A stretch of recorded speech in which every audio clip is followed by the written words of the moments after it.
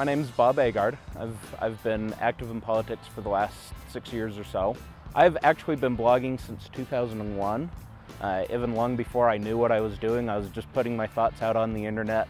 I realized that the government wasn't always what they seemed, the politicians weren't always what they seemed, and so I started looking more into how they were conducting their business. After I first heard about HB 477, after the Senate passed it, restricted public access to government records such as employee and elected official email, text messages, and so Saturday I was looking online and saw that there were a lot of people upset, and obviously the news media was upset. And on Sunday, I got home from church and was looking on Facebook and saw that a lot of people were writing that somebody should have a rally. I would attend a rally if somebody would throw one, but nobody was really stepping up to throw a rally. And I heard somebody say once that if you want something done, sometimes you just have to do it yourself. And so I found myself at 2 in the afternoon on a Sunday creating an event on Facebook saying that we were going to have a rally at the Capitol. I didn't even know what kind of permits I was going to need or anything else.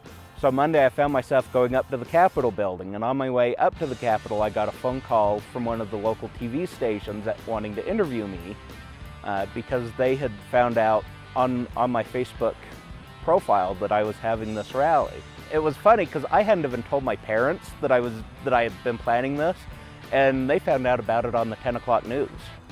So it was really inspiring to think that I was able to do this with virtually no help other than strangers that I had met on the internet. We had a bunch of speakers come. They were all people that I had never met before. We had a lot of people both from the left and the right.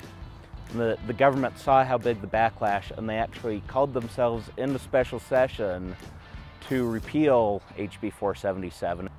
I think with the new technologies, Facebook, Twitter, and even blogging, it really puts power a lot more in the people's hands. Anyone can do it.